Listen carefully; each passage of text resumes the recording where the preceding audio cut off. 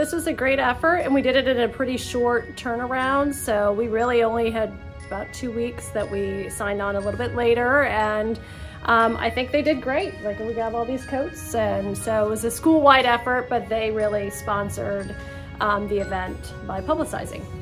We also had it on the announcements and the weekly email and in the posters around the school.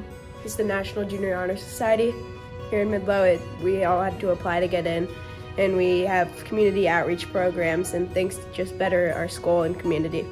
They believe in helping others, especially within our community, whether it be right down the street or it be somewhere, you know, on the other side of the county or somewhere in Virginia. They just want to make sure that they're touching and helping others. We were able to get a really good amount of coats in for a good need. It really shows like our school is very generous, and this is a great thing for our community. What you guys are doing is so important, and I know we sort of take it for granted a lot of times when we have a coat to go to, but it's not reality for everybody. If we can just even help one child, you know, feel warmer this season, I think that's, you know, wonderful.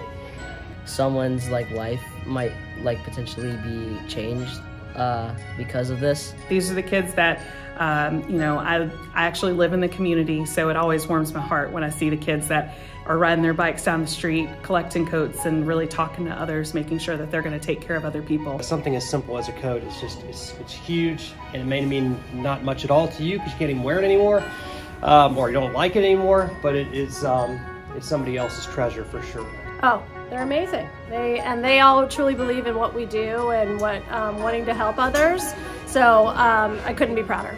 I feel proud of the school and the community for being able to come together and gather and collect these coats to better those lives of the less fortunate, and to bring joy to them, especially in these colder seasons that are coming. Midlothian!